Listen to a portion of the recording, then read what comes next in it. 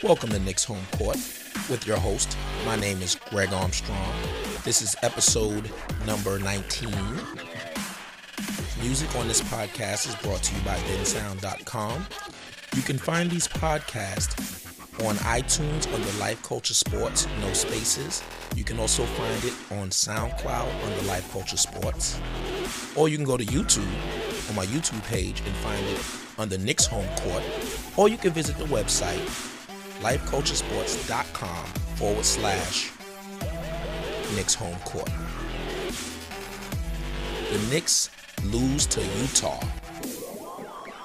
The Pelicans cut Lance Stephenson after he gets injured. Then they say they're going to help him rehab and re-sign him when he gets healthy. And what must the Knicks do to right their season? Coming up on Knicks Home Court. Okay, we're going to get right into analyzing the Knicks' loss to Utah. I don't think it's much to discuss on this situation. You know why they lost. Defense. But let me just get into a couple of things that I think that the Knicks did do well in this game. One of the things I think they did well is what they've been doing the last two games well is get the ball to Kristaps Porzingis. He has a mismatch almost on every play. Almost every play he has a mismatch, and the Knicks need to exploit that. One thing I can say is I don't think their problem is offense. If you want to really figure out what the Knicks' problem is, I think it's defense and also their bench. I think that the Knicks will win a lot of games. Put it like this: if they didn't have injury-prone guys and they can play these guys 35 to 40 minutes a night, they wouldn't lose any games. I mean, they would lose games obviously, but they will be a much better team. I'm realizing when they go to the bench, there's such a drop off. The talent drop off is ridiculous when they go to the bench. I think that Brandon Jennings has been good off the bench, but I think that Brandon Jennings also needs to score a little bit more off the bench. He's always looking to get people. He plays, listen, the way Brandon Jennings is playing, he's playing like a quintessential point guard, which is great, but that would be great with the first unit. With the second unit, we need him to score a little bit more because Lance Thomas is not giving us any scoring. And for all of those people who were screaming, put Kuz in there, you see they put Kuz in there, and he's just not ready yet. He's not ready yet. I think he will be eventually, but he's not ready to take Lance's minutes. He's not ready. He's not having any effect when he comes in the game. It's like a deer in headlights, But Lance Thomas, we need him to get it together. We need him to return to the form he was last year before he got hurt. We need him to be effective, and I think that his confidence, he needs to regain his confidence on the offensive side of the ball, and then of course coming off an injury, I don't think he's playing like very free right now. He's still probably tentative, and then look, he missed a game already, so it's a problem. Our bench is a serious problem. I think Justin Holiday has played well. I think he's putting more effort and he tries to score and do little things, but right now he doesn't have, how can I say, he may have the talent, but he's still developing. He's still figuring it out, and only established offensive player we have off the bench is really Brandon Jennings. So we need him to come in and not just be a facilitator, but really be a scorer. He needs to come in, think, and score. Unfortunately, that's just how it is, and we need to stagger our offense and stagger our starting lineup. And because I noticed when you put Brandon Jennings in with the bench players, the scoring takes a lull. And Brandon Jennings is up there orchestrating and doing good things, but the Knicks are not scoring. And there was a few times, even with the starters, I've noticed Brandon Jennings will make a move and he'll have a layup and he's passing. He's so concerned about passing and playing the right way. We need him to look to score a little bit more. Joakim Noah continues to be a positive. We wish we can play him 30 minutes a night. That looks like it can't happen. I think Melo did a little over dribbling. In this game against Utah, not every now and then. But you got to understand, for people who thinks he's over dribbling and not, he's killing the offense, because every time I hear the announcer say this, it makes me cringe, because sometimes he gets the ball and it's like 9 seconds left on the clock. You know, sometimes it's like that. It's not like early in the clock he's just dribbling out the clock. He doesn't do that like as much as he used to. And he dribbles far less than he used to. Now, I do believe he needs to make quicker decisions, but he dribbles far less than he used to. I want to see a little more two-man game with him and Kristaps Porzingis. I think that would be efficient. But they lost this game because Utah had a sustained effort on offense and defense. Also, Utah realized we need to get back on defense. Once they started getting back on defense on their misses, and the Knicks were forced to play a lot of half court, the Knicks struggled to score. Let's be real. The Knicks struggle to score in the half court because they're still learning each other's tendencies. They're still learning the triangle. They're still learning offense. I think that offense is fine, but if you make them play a more half court game, you have a better chance against them. You have a far better chance.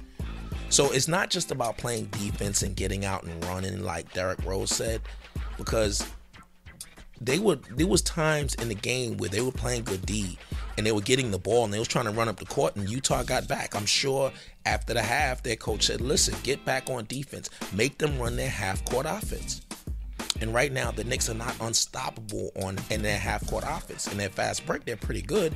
But once teams figure out, let's get back on defense and lock in on their half-court offense, there's a struggle for the Knicks. So it's not, the entire game is tied in. See, that's what people don't realize. Like, what you do on defense affects your offense. So now, this time, your offense is not going to work. That means you're going to need stops. I remember the Knicks of yesteryear. I'm talking about, when I say yesteryear, I mean of the 90s. I remember there was times the Knicks would hold teams scoreless for 6 and 7 minutes at a time. And guess what? They wouldn't score either. But they remained in the game because the other team couldn't score in them. Sometimes you have stretches like that where nobody's scoring. Unfortunately for the Knicks, when the Knicks get stopped from scoring, the other team continues to score. And this is how the Knicks always lose their games. There's a lot of fouls. Now, don't get me wrong. I think that the Knicks didn't get a lot of calls against Utah. I don't think they got a lot of calls. However, when you do a lot of fouling, reaching, and with your hands, that's lazy defense. And a lot of times reaching only leads to fouls. That's not good defense. Good defense is not reaching. Good defense is not going for every block shot. That's not good defense. That's why when they talk about a center who blocks a lot of shots, that doesn't make him a great defensive center. What makes him a great defensive center is how many shots he alters. How many times people refuse to go in the paint because a great defensive center is there. It's not about how many times a wing defender or a guard steals the ball. It's about prevention. It's not about how many three-point shots you can block. It's how many three-point shots you prevent them from taking. So that is the mark of a good defense. And the Knicks right now do not have a good defense. They do not have a good team defense. But the good thing is it's still early, and I refuse to believe with that talent on that team, even the starting lineup, I believe they're going to get it together. I do believe it. I think at one point their offense will be clicking. I think Kristaps Porzingis is coming. He's coming. He's starting to assert himself. And the Knicks are starting to realize for them to win, they need him scoring 20, 22, 24 points a game. And I know he could do it. You know, I had predicted that he'll be at 18, but I think it's going to be higher than that. His rebound total is lower, which I'm not going to say it's alarming. It has a lot to do with the offense and where he's at in the offense and where he's at on defense. A lot of teams are putting him out on the wing because they're playing that spread offense, so it's hard for him to get those rebounds. So the Knicks right now need to focus on team rebounds. So I'm not alarmed again. I'm going to continue to say don't panic. Let me tell you something. After 25 to 30 games, you're still seeing these problems, then you need to start sounding the alarm. But early right now, there's no reason to panic. It's early on. As long as you're seeing progress, in every game I'm seeing progress. Utah is a good team. They missed the playoffs by one game. Hayward came back, he's a very underrated player because he plays in Utah. Utah has a good team. The Knicks had that game. Like Carmelo said, they allowed that game to slip through their fingers. Because you're not winning the game. I mean, I know I said this before, that you can win the game in the first quarter, but you have teams that will give you a sustained effort. And Utah is one of those teams. They remind me of Memphis with a little more pace to their game. And what they did is they just continued to methodically stay in the game. They used free throws to keep from being blown out in the first half because the Knicks kept fouling with their hands. And sometimes teams who fast break like the Knicks, they get caught up in easy steals and block shots so they can get out and run. And I think within time, again, one thing the Knicks have going for them is they have players with a lot of pride that don't like losing. And that's very important. Derrick Rose is one of them. Carmelo, of course, is one of them. Joakim Noah is one of them. Courtney Lee, who continues to play well, is one of them. So don't worry. Their professional pride will fix this. Believe it or not, players who are used to winning, they will figure it out. So I'm not worried. I'm just pointing out the problems I see with this team. And that's all really I need to analyze on the game. There's really nothing else to say. I think that the Knicks are improving. It's just so happened their early season schedule is ridiculous. And I will get on to that coming up on Knicks Home Court. But right now, we're going to get into the NBA news of the week. Now, the Pelicans, so Lance Stephenson gets hurt and they cut him. Now, the Pelicans are saying they cut him because they had to. I guess they cut him because they feel like they probably needed a roster spot. I'll say this. Lance Stephenson doesn't do himself any favors with a lot of his antics. And the problem is when your antics surpass what you're doing on the court, you become expendable. Many players, even star players, when their antics surpass their skill, a lot of teams don't feel like it's worth it. And that goes with everything. That goes in life and business and relationships. When the headache is bigger than, when the minus is bigger than the plus, people tend to get rid of things. That is across the board. Now, they're saying once he gets healthy, they'll re-sign him. Now, Matt Barnes spoke on his behalf, saying, he thought it was wrong that they got rid of him like that. And I think the Pelicans engage in a lot of politically correct attitude. They always worrying about how things look.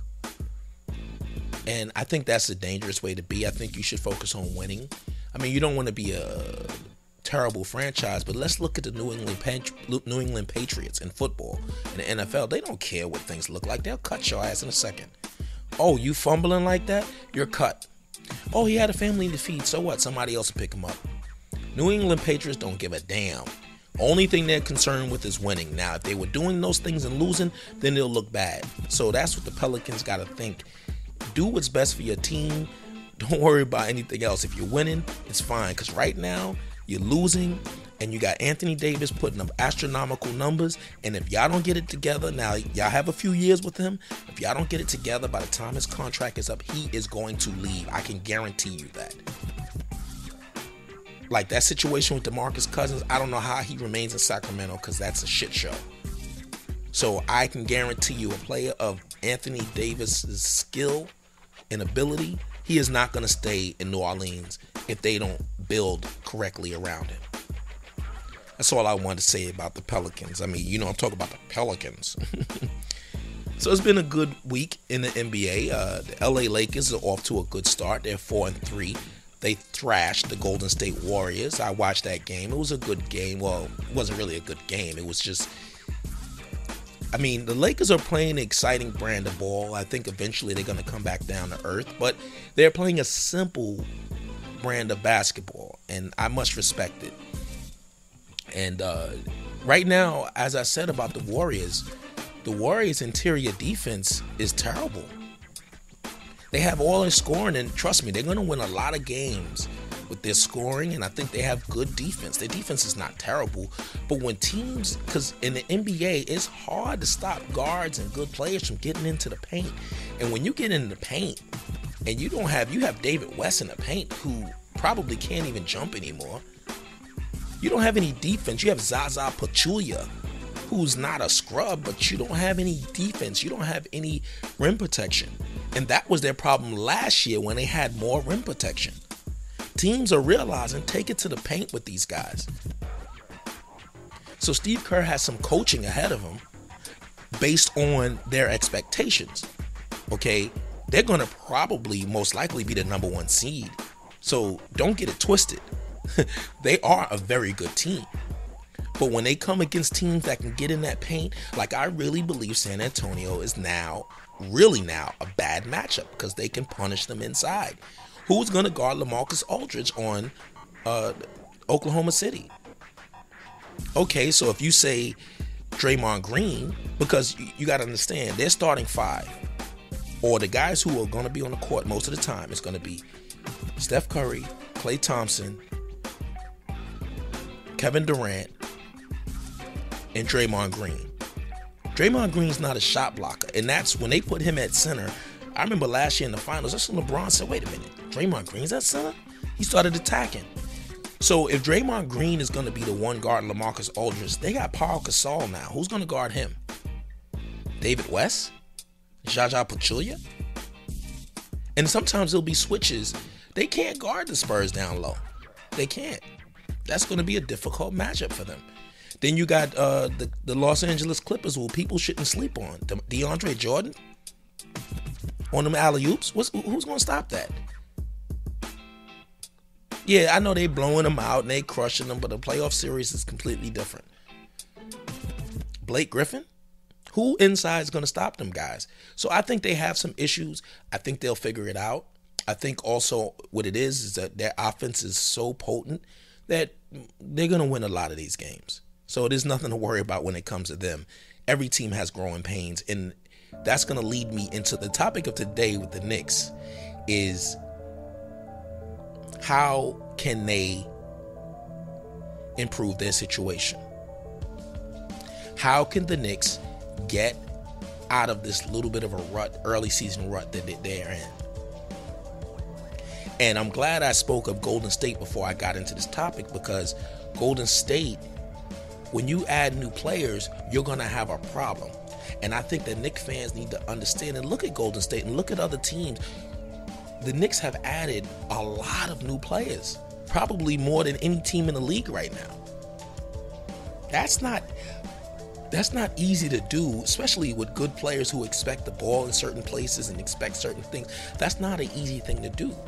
So defense, yes, is going to be a problem with the Knicks. It's going to be a problem with the Knicks because people don't know where they're going to be. Offense is ahead of the defense right now because they have elite offensive players. But on a defense, that's a team thing. So that's a problem. And also, I was looking at the Knicks schedule. So basically, to start the season, they're playing playoff teams, which is good because their January schedule is light. January, they can go on some winning streaks in January. But they started off their season with Cleveland, championship team.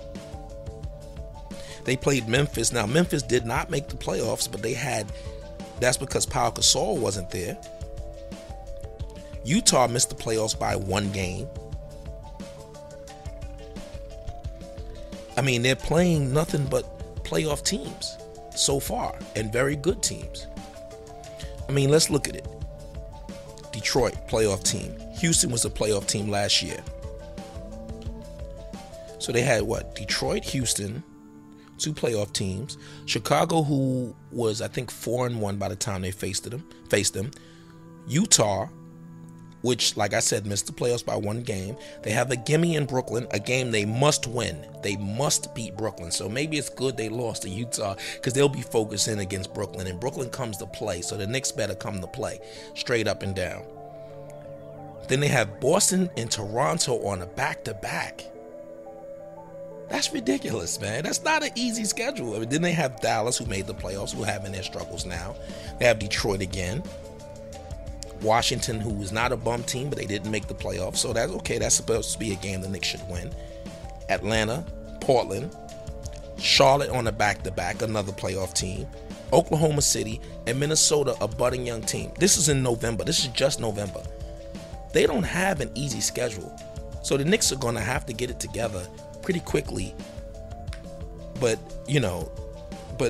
fans don't need to worry. Knicks fans, there's no need to stress and be worried. I mean, it's early in the season, and I believe these players are going to get it together. I really believe it. I think that they're noticing how good Kristaps is, because in this league, let me tell you, this is a man's league, man. You can't be in here like Kristaps. I'm glad that he's figuring it out as far as he's making his way in the paint.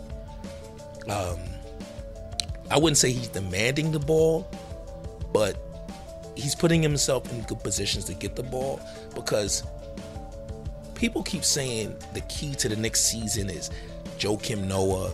The key to the Knicks season is Derrick Rose. Honestly, the key to the Knicks season is the entire team. You can't pull it. It's everybody. The Knicks are not good enough to have one guy be the key to their season. They're not that good like that. I think they're good, don't get me wrong, but they need an entire effort. I could say the key to their season is the bench. That's true.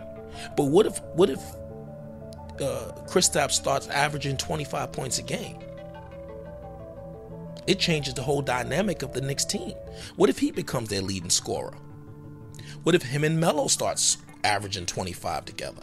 What if they get hot and that chemistry develops? What if Derrick Rose starts averaging, like I said, 16 and 10 every game?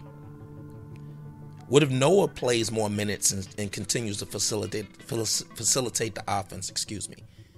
So there's a lot of moving pieces.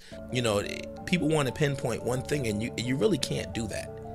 You really can't pinpoint one thing. There's a lot of moving pieces to the Knicks season. There's also injuries to other teams, injuries to the Knicks. I mean, look at Al Horford. He's already hurt. And he does get hurt quite a bit. And I think that the Boston Celtics, they're one move away from really being a great team. I think they're a good team at this point, but they need another star. They have all the pit bulls, but they don't have that star. So anyway, but back to the Knicks. Like I said, people, there's nothing to worry about. I think the Knicks, their offense will be more efficient in the coming weeks and coming games. And I think their defense, put it like this, their defense, all right, let me just be clear. Their defense will never be great. This entire season, their defense will never be great. We don't need their defense. Their offense doesn't need their defense to be great. They need to be great in spurts. It reminds me of a team in the past, the Los Angeles Lakers, the championship Lakers, the Magic Johnson Lakers. They didn't have a great defense. What they had is a defense in spurts. Their defense would coincide with their offense, so they would go on a 10-0, 15-0 run on you. And for the rest of the game, it might be trading buckets. The Knicks need to be able to do that. The Knicks need to be able to say, okay, let's turn it on. Let's lock down. Let's go on a run. And right now, the Knicks don't have that gear. They need that next gear where they could just say, okay, we're going to lock these teams down. We're going to play the pick and roll. We're going to get out and run. We're going to get, we're going to go on a run. Good teams can do that. But it takes chemistry to do this too. So again, all of these games and a lot of these losses is not about talent. It's about chemistry. It's not about effort either. It's not just about effort. I believe the Knicks are trying out there. But again, team defense takes a lot. It takes chemistry, man. It takes knowing what Kristaps is going to do on a pick and roll, knowing what Melo's going to do. Even if Melo's a lazy defender, okay, maybe Derrick Rose can compensate for that. Derrick Rose seems to understand completely what the problem is. knowing if a player's going to hedge or if a player's going to fall back. Also knowing the scouting reports. Now that is a big thing, because Rodney Hood kept hitting that mid-range shot and they kept leaving him open for that. Don't worry about the paint.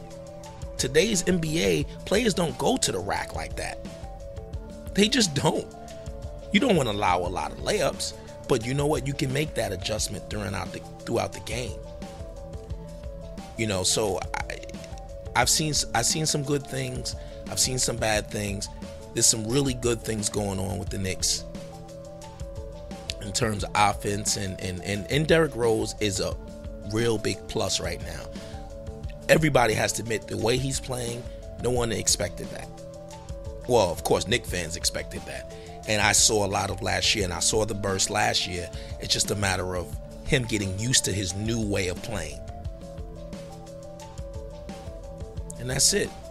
Don't panic, Knicks fans. There's a lot of games left. And I think we should get a win against Brooklyn. I will not analyze that game. We should just get a win. We're a better team. We have more talent, and we cannot let teams with less talent beat us, period. And that has to be a theme throughout the entire season. We need to put our foot on the throat of them. They don't have Jeremy Lin. We need to just come in there and just beat them by 20 and get it out and get it, because we have a heavy schedule coming up. We need to put these games behind us, and we need to get big wins also so we can let the bench get more time and get more confidence. All right. So that brings us to the end of Knicks Home Court, episode number 19. I am your host. My name is Greg Armstrong. Again, you can find these podcasts on iTunes under Life Culture Sports, no spaces. SoundCloud under Life Culture Sports. You can go to the website, lifeculturesports.com/Knicks Home Court. Or you can also find it on YouTube. And big shout out to my YouTube followers and subscribers and listeners. I really appreciate that. You know, I do it for the fans. I do it also to have an objective voice, contrary to what we hear. You know, the Robin Lundbergs and the people out there that take the same stance with the Knicks all the time until the Knicks start winning. That's just how it is. We have to be optimistic as fans, or why should we watch? Seriously. Anyway, that's Knicks Home Court. Speak to y'all later. Peace.